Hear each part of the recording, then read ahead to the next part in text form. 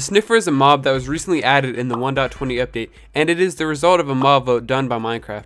There has been some controversy over if it is actually needed in the game, and I wanted to delve a little deeper into what the purpose of the new Sniffer mob actually is, and why some people aren't fans of it. The Sniffer does not spawn naturally in your Minecraft world, survival or creative. That said, you can spawn it using spawn eggs in creative, but in survival there is a different way that is very unique.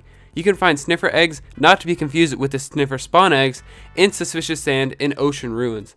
They will eventually hatch and a Sniffer will come out. Now, the purpose of this mod is a Sniffer will help sniff out and tell the player where seeds are for various decorative plants which are hidden inside of dirt blocks.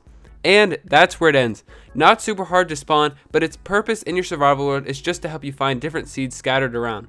I'm never one to say that things shouldn't be added to Minecraft, as the more content the better, but personally I know that there would be more useful mobs and additions to Minecraft that could be better than the Sniffer. And finally, to cap off this video, I'm just going to go over a little bit of details.